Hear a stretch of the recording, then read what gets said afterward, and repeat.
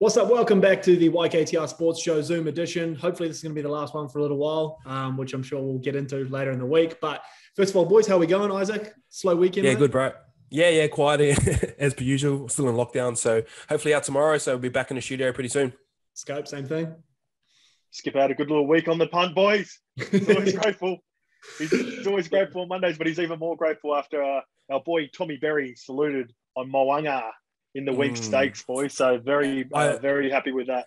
I messaged Richie straight after it. I was like, did you get on it? And he sort of showed me how much he'd put on and stuff. I was low-key hoping he'd whacked a bit more on, to be honest. Got that Adidas money sitting there too. Have a go, Richie. Oh, surely. Sweet boys. Well, listen, we're not going to muck around. We got a lot to get through today, so we're going to rip straight into the footy. Obviously, the big game of the weekend, Ice, was the Panthers Rabbitohs game. I know we all sort of were in the chat watching along with that one. First of all, your kind of reaction to that game, and then secondly, Nath coming back in and clearly what that did for the Panthers.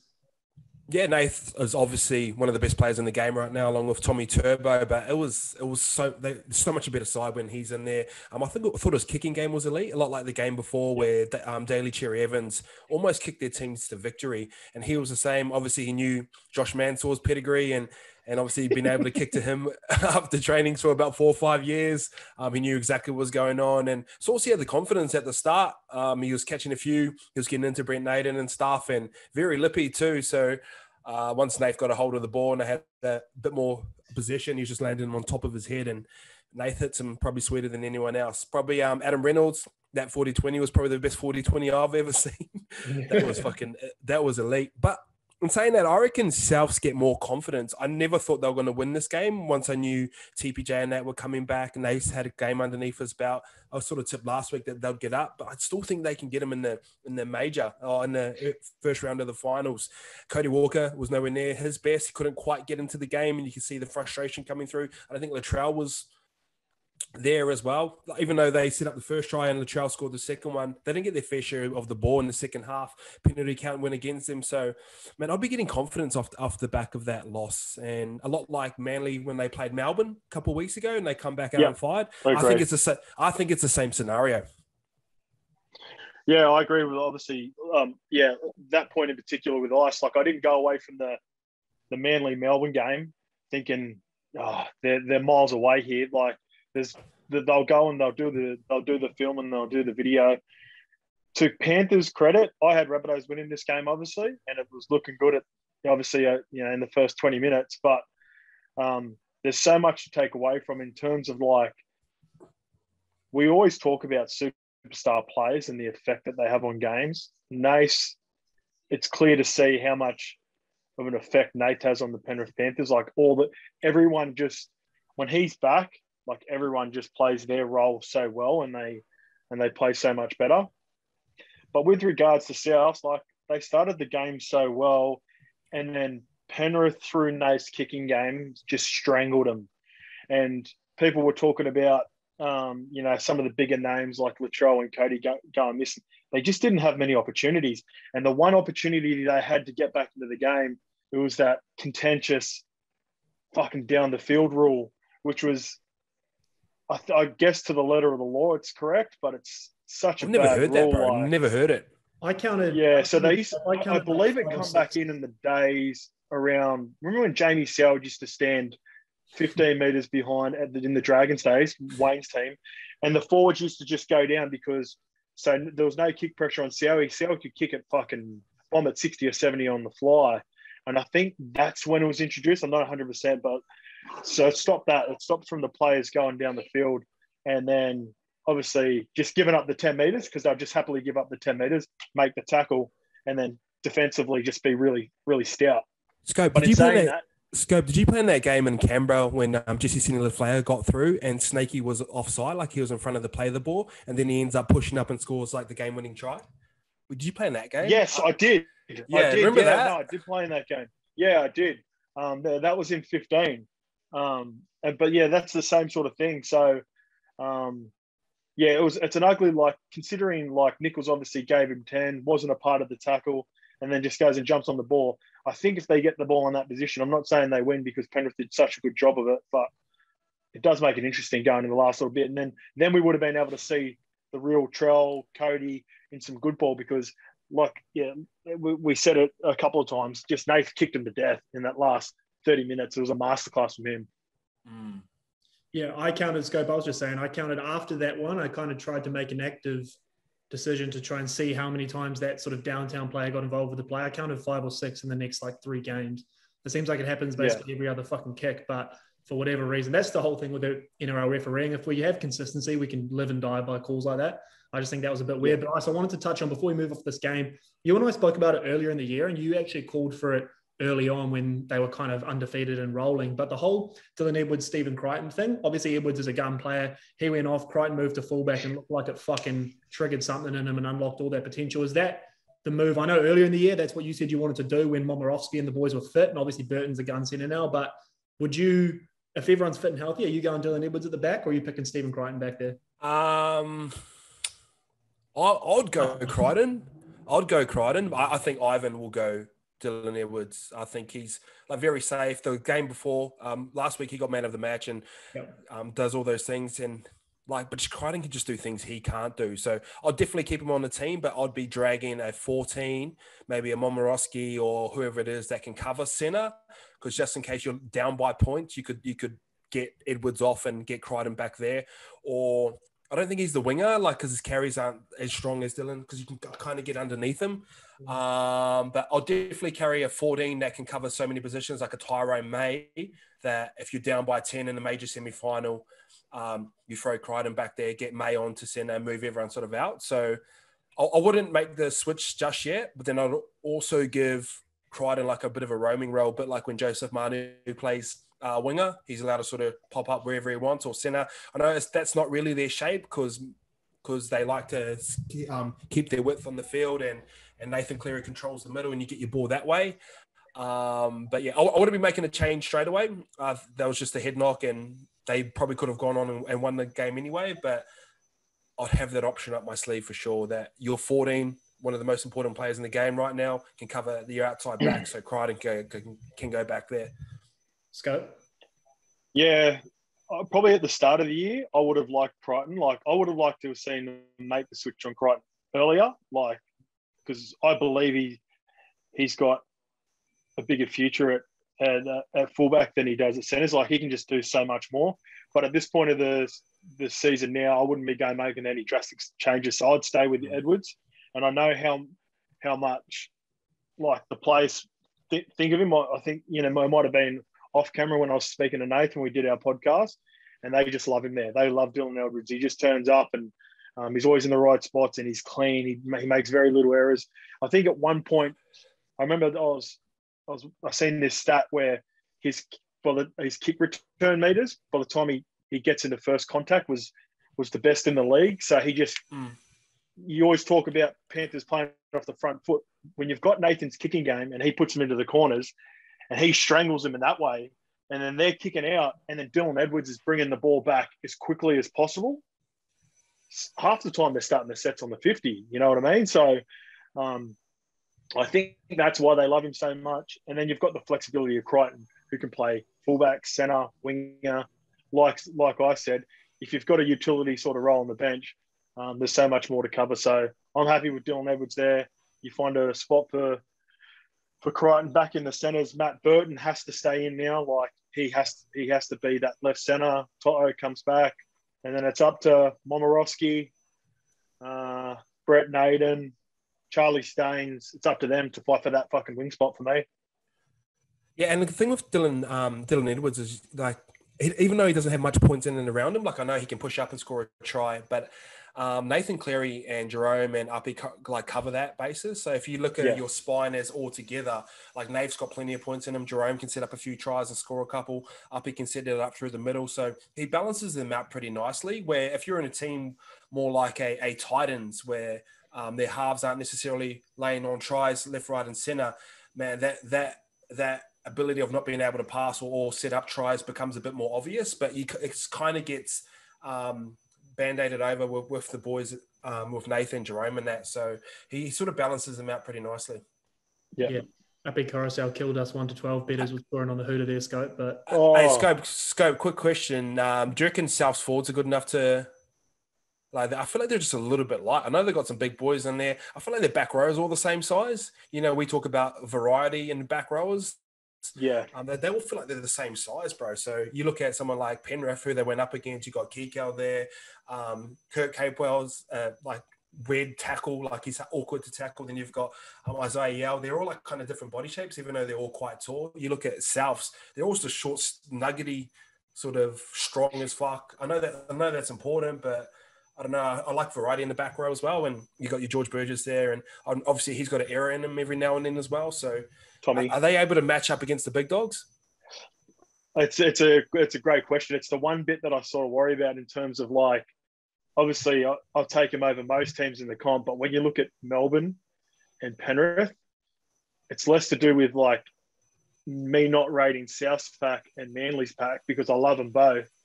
I just think just Penrith and Storm are elite. Like, and as you mentioned off the top as well, Fisher Harris didn't even play, and Brian Toto is another forward as well when he plays.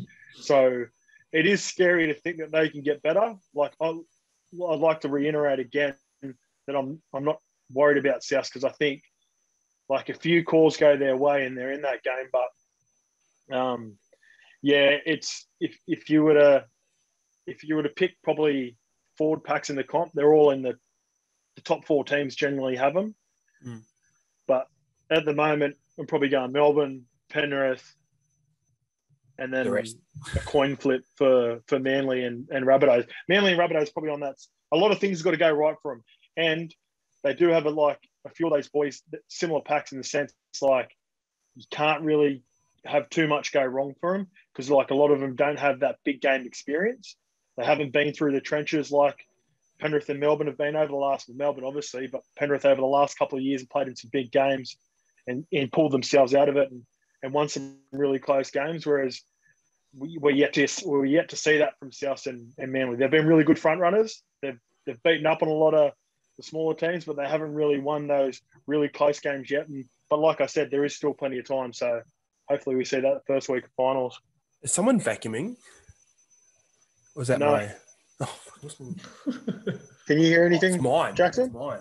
No, I think my eyes might be getting a bit of feedback. He does have those headphones turned up very tight. But no, yes. Sorry. Can you turn the TV off?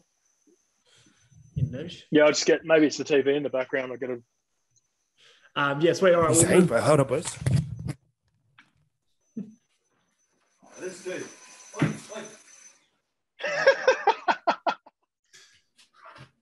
It was with. All right, Zane. Oh, the one day he decides to clean. Bro, I was just sitting there. I was like, "Fuck, is that a vacuum going?"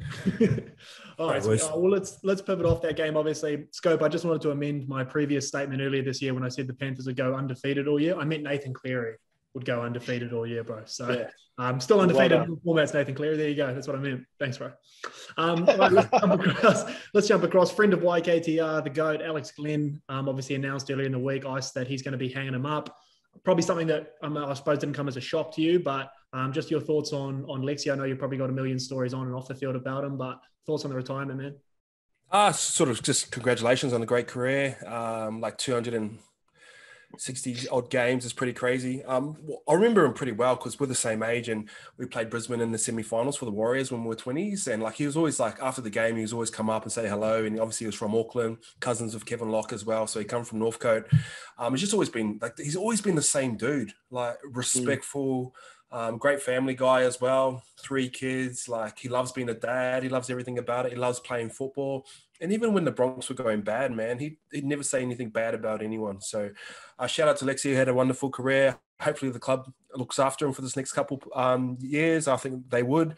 But he's a multi-talented dude. He's one of those, like when we started vlogging, he was one of the guys that started vlogging around the same time, him and Geordie Kahu. So them boys got their wits about them.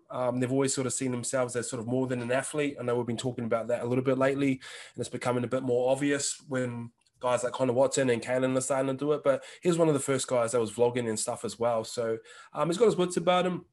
I was talking to him over the New Year's. We spent a bit of time together about what he wants to do. And I think he's big into like helping communities and like that's his sort of vibe. So Lexi's going to be sweet after football. Had a wonderful career. Seen both sides of football as well. Like he was in those stacked Bronx sides when they had Falau and bro, they were fucking stacked. And now he's come to the other side where they've almost become a development rebuild style of club. So he's seen both sides. I think you'll get lessons from both of that. But congratulations on a wonderful career.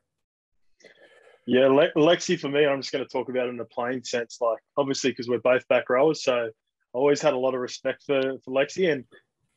And for me, he was one of the harder back rowers to play against in terms of like my own ability, because me being a taller guy, those guys, they're a little bit shorter to the ground, little nuggetier guys, got really good late footwork. And when I used to carry the ball, he'd get really like right underneath me. So in terms of like trying to explain that, like, I'm not saying that, he's putting him in front of Sonny and Sam Burgess and those sorts of players that are coming in.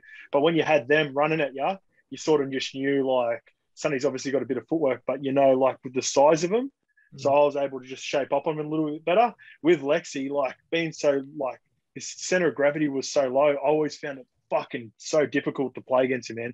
He was and he ripped me a couple of times, and obviously had a lot of good years in my time. So while I was still in the NRL, he was going through a nice patch there for the Broncos. They had some really good teams, and most of the time was on the other end of the scoreline with him. And I think the one part that stands out the most is a bit like I mentioned. He's been the same guy through the bad times. He's been a leader. If anything, he's when all those guys went out, that's when the opportunity to sort of point fingers and maybe, kick stones and all those sorts of things, he's done the opposite. Like, he's always really motivated, speaks well. I seen his speech and I sent it into the group chat from the Broncos. That was unreal. The raw emotion and, what it meant to him to play for the club. And, just massive shout out to Lexi. And I hope the Broncos, finish off the last couple of games well for him. And do you know what? All those Bronx boys that stayed loyal during that time, bro, they pay them unders. Like they sort of used to bank on like, oh, Broncos, we're the club and you're going to be playing in finals and stuff. So a lot of those guys that stayed there the whole time, and he's probably the one that's lasted like the longest. Man, if they left, they would have got paid way more. Your Matt Gillett's, even if McCulloch and that left like a little bit earlier, like, you know what I mean? Like Benny Hunt and Normie were probably the ones that had their bit more wits about them and got offers, a lot bigger offers than what they were normally used to as well. So I know this for a fact that they've lost money just to stay loyal to the club. So that's something really commendable about those types of guys. Yeah. Shout out, Lexi. Couldn't agree more. From an older statesman to one of the young guns, obviously we all saw Ronaldo Mulitalo after the Sharks game. Jaw looking like, remember when Connie Harrell fucking copped Anthony Tupou with the knee and just shattered it on both sides? Do you remember that? Connie used to run in with the big thighs up. We all saw Ronaldo after the game, but he's since posted the scans up. Season gone, obviously shattered for him. But to see that sort of raw emotion after the game, what were your thoughts on Mulitalo? Just shows he's a good bloke. He sort of gets it. Is he the one that passed it on to Luke Metcalf as well to score his first try? So, man, in terms of like humanitarian in the 80-minute performance, he's probably going to go down as probably the GOAT. Broke his jaw and he was giving away boots, and his reaction off the back of it was like, my job now is just to be a good teammate. So shows the type of person he is. Obviously that reflects on parenting and sort of stuff like that as well. So really great role model, a lot like Lexi, man. If I broke my jaw, fuck, I'd be in the sheds fucking feeling sorry for myself on the phone to mum, like, why is this happening to me? And to see him sort of pop out and sit on the bench and watch the rest of the game, and just shows what sort of type of guy he is, and we need to shine light on those types of things, us as a brand and sort of everyone as rugby league community. So we've got a bit of a gem there, and let's just keep shining light. Speedy recovery, bro. Fuck, that'll be sore. Yeah, for sure, and not even throwing it yesterday. The way he handled the whole Queensland saga, he just must be a really good kid. We've had interactions with him as well, on like YKTR Sports, and you see. Other platforms like Kempy, I've seen his interview. He did a podcast with Kempy. He just seems like a really, like you said, nice going back to his family. Everything around him just seems to be flowing in the right direction. When he goes out, I love these players a little bit more too. When he goes out, he plays with a lot of passion. Yeah. And Tyson Frizzell felt that passion last week, right?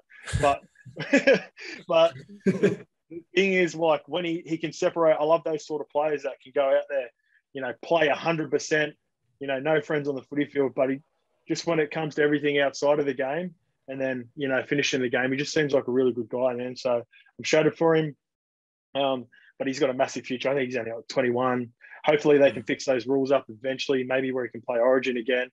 But there's plenty of good footy to come for him. He's a future star on the wing for Cronulla Sharks. Yeah, now boy Matty Moreland sort of come back from injury, got that last 20 minutes and sort of put on a bit of a show as well. So great to see him bounce back. I know there's a lot of questions in around Moiser, but he's still their best footballer. Injuries aside, he's still the one that can probably create the most points, and you need points in around him. So it's going to be interesting when Nico Hines and that comes through. It's going to be interesting. I always have those queries over Melbourne players once they leave the system, like how good are they really going to be? But Nico Hines is obviously a wonderful talent, and he wants to move into the halves. So he's going to move into a system that's probably not as good with players that aren't as good. And then he'll probably have to wear the 7 and wear the burden of running a team around the park as well. So, but hopefully Moyes is in there somewhere because plenty of points in him. Yeah, they're going to find themselves in a bit of a tricky situation, Cronulla, just because Will Kennedy, I thought that was one of his best games of the year. Same with old Tricky. He's good, bro. Tricky Trindle. Will Kennedy's a lock. Kennedy's a lock. Fullback. They've obviously got the dummy half position sorted now, but Trindle's looking very good. Metcalf looks special. I don't know what his future is in terms of positions. They've got a lot of nice pieces, and if you throw Dale Finucane and Nico Hines into that system, they're going to be a good side, Cronulla. So Cam McInnes. It's not exactly. It's not exactly like Sean leaves and they pack it up and start a rebuild. I think Wade Graham came out yesterday and basically said the reason he's coming back next year, he said, I think we're almost there, and you get Craig Fitzgibbon in. Who knows, man? Who knows? Yeah, Fitzy will be unreal for Wado in particular. And then I think it'll come down to Scatman Moylan and Nico Hines starting, or they'll be the preferred options. And then it's up to those younger guys to put some pressure on. And, like Trindle has been playing a fair bit, that Metcalf, if they can put some pressure on in the preseason, then who knows? No, you go Hines and Moiser straight up. Yeah. How quick does Metcalf look though, man? I love him. Yeah. I remember when he was at Manly, he was doing like good things. Like I only remember him from the Nines, bro. That's Nines, yeah. I remember seeing him. I don't remember him. I don't know if he ever played at Manly, but no, he didn't play. Oh, I might have got 1 or 2. I'm not too sure. Anyway, let's roll on then because we obviously got a lot to get through quickly. Onto the Roosters ice. I just want to touch on them because I think I heard Michael Winner say it after the game. It's Trent Robinson's best year coaching. How the fuck this team are in the top 4, I don't know, but they're still doing the damn thing. Obviously, another clinic yesterday, Sammy Walker comes on and does it. But have you been surprised at all by how the Roosters have sort of managed to roll through this, or is this just what Roosters doing Roosters shit? No, Roosters doing it just shows the strength of the club. A lot like Melbourne, I think if they had a bunch of injuries, they'd just be dragging people up and they fall into a system and they just don't beat themselves. Like the great teams don't beat themselves. A lot of teams, like you always go, oh, if we done that right or if we got that core right. That's what like losing teams talk about. Melbourne's, the Roosters, they don't have these sort of situations where the outcome of the game is always in their control. And if they get beat, someone's rocked up and turned up and beat them. But obviously you got James Tedesco, who's just gone from like hair to like even higher. I know we're hot on Tommy at the minute, and rightfully so. But he just shows how classy he is. I think the guy that slipped on in that team was Drew Hutchison. Thank you, Mutters Hutchinson. he is slipped on in that team, and like I know, regard, mate. Sammy Walker gets it. Like he'll come on and score a couple tries and set him up, and he's got that X factor about him. But Drew Hutchison does all the kicking. He gets most of the ball as well. I know he's not that quick or anything, but he's got touches of class in and around him. He's just not quick. That's what sort of hurts him a bit. But like he kicks really well. I remember him as a junior. Like he had all the raps in and around him. Big at the Dragons, huge raps. So he might be like the next version of Blake Green, where his career didn't quite go well at the start, but he might roll into some really good sides where you might have a really good 7. You'd be able to pick him up for 250, 300. Yeah. He can just hold that 5'8" position for you pretty well and do a job for you. So, I was watching him closely yesterday and he was pretty good. Obviously, the Jared situation, fuck, I thought he was gone. So, shout out to Jared's flexibility. Yeah, that was unreal. I don't know how he got back up after that. But, right back to the start of it all, like, I'm not surprised, but I'm just so impressed with the Roosters and what they've been able to do. And in particular, the coaching job of Trent Robinson, like we mentioned last week as well. Teddy, like I touched on a lot of it. I was pretty impressed by the Dragons fight back too yesterday. Like they had a couple of younger guys, couple of young guys that they've got coming through. Normie's been speaking about them. Junior Amon and little Bud Sullivan coming on and playing hooker for them. Like those guys, it hasn't been a good period for them in the last 5 or 6 weeks, but they're getting to blood some of these guys. Like Sloane's come in and played a bit of footy for them. I know they've got like a high opinion of all those guys. Like normally he'll be moving on next year, as we know, but he speaks so highly of those young kids. So in particular, I was just watching how they dealt with being behind to fight themselves back in, and then obviously coming up against an elite franchise in the Roosters, who then like I always look for learning curves. Whenever I'm watching games, it's not always about results. I'm always looking to see how players are reacting away from the footy, in the in-goal line, you know, what their body language is like. And it just looks like those younger players in particular for the Dragons, for me, look like they're excited about being out there. You know, hopefully they don't carry the scars too much this year, because I think there's going to be some good footy for the Dragons in the next couple of years. I disagree. I think they're going to be in trouble for a bit longer. Like I know they signed George Burgess, who's come off the back of a hip injury that no one's ever had before. If they can get Moses Sully, depends what version of Moses Sully they get. Like if they get the nice version, fuck, that's going to be the pickup of the year. If they don't, like who knows, man. So yeah, like you said, Scope, hopefully they're not carrying too many scars with them. Yeah, I don't know, man. I think they're in for a bit more of a rebuild. You just don't want young players coming into, and like I know a lot of people have been going for Normie's head, but you don't want to throw too many young players in too early when they get so used to losing. It can sort of fuck up their development. If you look at someone, the best example I can think of is DCE and Kieran Foran. They were both young halves, but they rolled into a winning system and they knew how to win. Same with Cameron Munster, same with Jerome Hughes. Like they roll into winning systems and they know how to win. So I know Gus Gould's always big on that type of development. I've heard him talk about Reece Walsh and Sam Walker when he's talked about like, ideally, you'd only would have liked him to play 5-10 games this year, get a bit more confidence, and then roll into a sort of 20 to 25 season. You can sort of see with Sammy Walker now, like he looks like a little bit drained, a little bit tired, probably why he's starting from the bench as well. Still going to have the impact on games, but man, it's a fucking grind. So sometimes you just got to throw those older guys in, like Normie at the moment, take all the hits and get all the bagging, because it's going to help these younger guys down the track. Yeah, I agree with just the point you said there. Their recruitment needs to just be a touch better. But with what I was talking about, I'm just more excited about some of the young guys if they can put them in the right positions with the right players moving forward over the next couple of years. You don't want to start both of them next year and they end up being like 0-5, and then footy starts to feel like. Oh no, you still got Hunty there. That's what I mean. Yeah, I agree. Honey will be there. He's the 7. It's up to those guys to fight for that 6 position, and if they don't, then just in and around the team, maybe in the 14 role. Duff's moving on, so Tyrrell might get a shot. Tyrell Sloan might get a shot. He's good, bro. He's good. Yeah, he's nice. He's got a Will Kennedy vibe to him, eh? Like just nice and balanced with the way he runs, bit rangy. Yeah, he's good. So, bro, he reminds me of heaps of a bit of a throwback to like David Peachey. Yeah, remember David Peachey used to glide around the field, bro? That's who he reminds me of.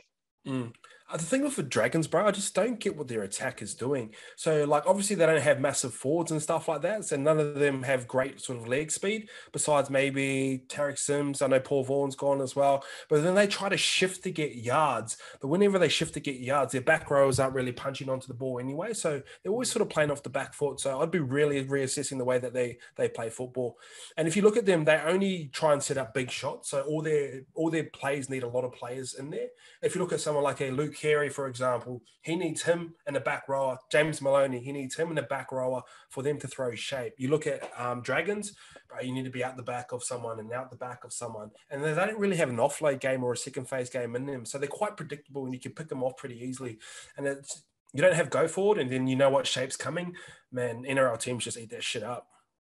Yeah. Oh, one good thing out of it was good to see old Mutters Normie having a dig and having a few runs of the footy scope. I know you would love that. And he's playing aggressive. He started a little bit slow, but he really got himself into the game, probably the back end of the first half. And to be fair, he has made a few errors over the last couple of weeks, but you can see there's a real intent in his game, and he's taken a little bit more. He's feeling the pressure of sort of his situation at the start of games, and you can see he looks a bit nervous. But once he gets in the game, he's playing a lot better. And even if he makes a few errors, at least. You know, I guess as a fan, you just want to see him having a crack, and I think that's what he's been doing the last couple of weeks in particular. That's where their points come from. If Normie's having a crack, they score points. It's pretty simple when you watch him play. But I just real quick one for you, Scope. Speaking of Mutters 5'8", who shows fatigue quicker, Drew Hutchison or Fozzie? Fozzie's the king, bro. Fozzie's the king. Fozzie's gone after this. I've never seen anyone get that red on the footy field, though. I'll tell you what, with Matters Hutchison, when I seen him playing 6 for the Roosters, I thought, that's why I went and played at Belrose, because I think I could get picked up here and play for the Roosters at 6 when I see Matters Hutchison. Shut the fuck up. Well, if I got to work on my kicking game and kick a few fucking, because I kick the kick goals at a high click as well, which the Roosters need. So, Moldy Fitzgibbon, jokes aside, Fozzie is gone after, like I said, the second set of the game. He's fucking. I've seen him getting into Joshy Schuster in the Raiders game. Because he used to do this to me too. Like if I got up top, he comes in and gets legs, and you don't finish off the tackle. I seen him getting into Joshy Schuster, and fuck, he's getting up a mark and going, pushing him and carrying on a treat. He hates that shit, but it was a giggle to watch. Man, he'd be gas doing leg swings and warm up, I reckon, old Fozzie. All right, boys. Hey, look, we've only got 5 minutes to go, boys. We did want to touch on MILF and the expansion teams, but just a quick shout out to Anthony Milf. We don't have to dive too deep on it, but obviously been under pressure. We mentioned off the top, he came in, played an unreal game. Even though he sunk my boys, it was good to see Milf out there doing his thing. And I'm sure he's going to go on to bigger and better things at South. But lastly, 5 minutes ago, I wanted to touch on the expansion team today, sort of D-Day, where the teams are all meeting with Sir Peter V'landys and sort of putting their final bids together. It's going to be in Brisbane, whether it's Redcliffe or the Jets or the fucking Firehawks, which is the worst name in football. Just overall thoughts on, just real quick on the expansion team heading up to Brisbane. Good or bad for the game? An extra thing. I don't know. I don't know if we got the playing talent or we got the coaching talent or the development talent that we can sort of expand, but I think it's going to happen nonetheless. So we just got to roll with it. My personal opinion, I'd pick Redcliffe. They're a club that's already got fans. Apparently they've got assets of $100 million. So it's not going to be an NRL team where you rock up like sort of Titans and 08 and you're training on willy-nilly fields here and there. They've got the setup there and they've got the fan base, and I'd be going there. Like you said, Firehawks is the lamest name out there. Jets, I don't know. My personal opinion, I'd be going there and trying to recruit Queensland-style players up there as well that actually care about the area. Let's go. I'll keep it short and sharp. I think it's an awful decision. I just don't think the talent is there across the board in both playing roster and coaching and development rosters as well to bring in a new team. I think they need to really build up the strength of the comp at the lower teams before they even think about this. Like a couple of the clubs in particular just aren't strong enough at the moment. So this is going to weaken them even more. And, just to make a bit of fat, we all love a bit of Bunsen, don't get me wrong, but at the expense of just drowning out the bottom of the comp even more, I think the top 4 or 5 teams will stay even stronger during this period, and the bottom teams will sort of drop out even more. But if you get the right guys in the right place, Scope, it might be like, I know another team's going to go down anyway, but if you look at like a Melbourne 1998, bro, they won a comp by 99 and they set up like, if they've got the right people in the right place with the right systems and they get the right catchment areas, bro, it could be a really good club. But then obviously there's just going to be another club that falls down the bottom as well. So, man, you're hoping for a Melbourne sort of situation. But who knows? Yeah, you got Melbourne, you got the Titans. Like, there's two different ways of looking at it. All right, boys. I think we'll wrap it up there. Obviously, Wednesday's show, like I said, we're going to be back in studio, so that'll be good. But I've enjoyed these Zoom ones, boys. It's good. Drew Hutchison, the new Blake Green. I'm telling you, calling it now. All right, boys. Later. Matters Hutchison.